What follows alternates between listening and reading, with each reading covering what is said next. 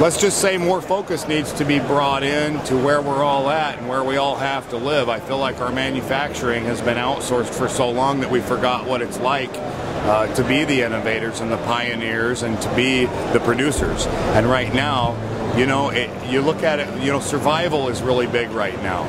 Everyone's interested in survival things and this zombie stuff and whatever, you know, what happens if the proverbial, you know, crap hits the fan? Well, right now in manufacturing and in America and in taking care of our own, I feel like the proverbial crap has already kind of hit the fan.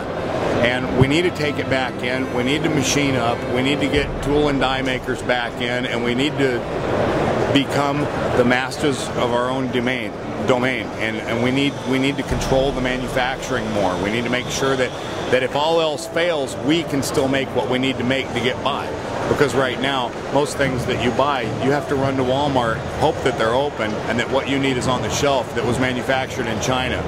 I would feel more secure knowing that we have more capability and more security in home. And security starts with manufacturing, in my opinion. How do you feel? Like, is it your escape? Is it just a job? Well, I'll equate it with something that I know a little bit about also in another industry. It's like music. An artist makes the worst music in the end of their career because they're pushed by the record companies that say, look man, you had a deadline here. We've already paid you. You've already been in the hot tub and you've already done all the cocaine, but you promised us this many songs or this album or a greatest hits, or and it's all managed by the record companies. What I find is when you're left alone to your own creative device, you can sit under the shade tree. You can say to yourself, wouldn't this be great? And this is where the innovative stuff comes from. This is where the folding ulu came from. This is where the kicker assist came from. This is when you find an inventor, you know, necessity is the mother and father of all invention. And you don't find the necessity when you're just in this, you know, humdrum, you know, busybody, you know, atmosphere. You need time. You need time to find out what it is that's gonna evolve you or take you to the next level. And so what I enjoy is the process of creation, where you really think of something that needs to be done and you start kind of solving a problem rather than just trying to draw something or do something for a profit. And so the process for me, the creative process, starts out under that shade tree. It's when you have a minute. So, and I really enjoy that. And then when you do that, you believe in it more, and you don't want to just be in the cradle process. You want to bring it to the grave. You want to see it all the way through. Dude, you have a lot of fun doing this, man. Like, you have the spirit about you that I think is... I have a lot. It's a passion. You can't be in this for a profit, man. It's like buying a boat to make money. You know, just empty every pocket. But that's a Jeep reference. But no, I love doing it. And most of the people that I'm friends with in this industry love doing it. And you can see the love of doing it behind their work. There's people that won't come out with anything for years, and where did they go? But then they'll win an award at the next show for the most badass thing you ever seen, and you can tell they just needed to sit under that damn shade tree.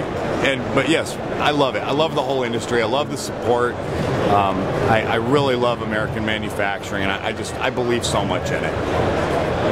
Mike Vellekamp, the person. Yeah. He's an annoying, lazy drunk, and he's not good with money. No, me, I have a personality just like everybody, I suppose.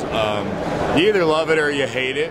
I got a lot of love in this industry for some reason, and I think it's because this industry attracts people like me. Everyone's a character, but me as a person, you know, I enjoy family. I'm very slow to find friends, but I have a few that I will die for, and that's the kind of relationships that I enjoy on a friend level.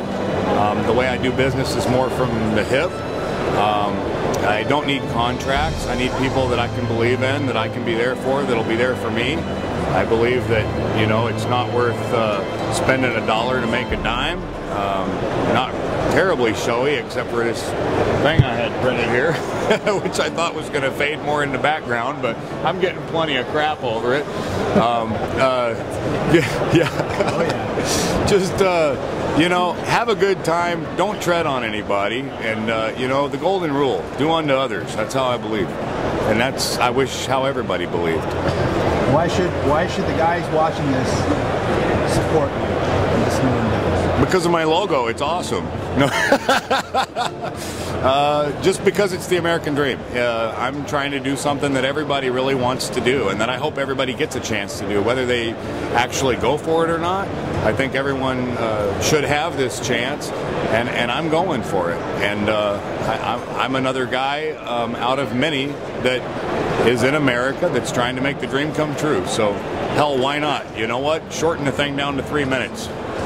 Are you hopeful about the state of things right now? Oh yes, because I see American manufacturing coming back. I see people eager to do their own what's within their own talents and their own way to make things happen more here. I see people sitting less and standing more, and it's a good feeling. I think people more now are aware of the fact of how government operates and stuff like that. We're just going to keep it free. We're gonna go back and look at things again and just keep it honest. And so I see a lot of that happening. I see people waking up. I see people standing up. I see people working harder. I see people getting off the video games. And I see people changing their diets a little better. I'm thinking America's not going to be the home of the fat and lazy anymore. And we're all kind of starting to realize we all got to go to work in the morning. And yeah, I'm very hopeful, very, very hopeful for not just the industry but the country. Greatest country in the world. Thanks for sharing this moment with us, man. Hey, you're more than welcome. Thank you. All the best.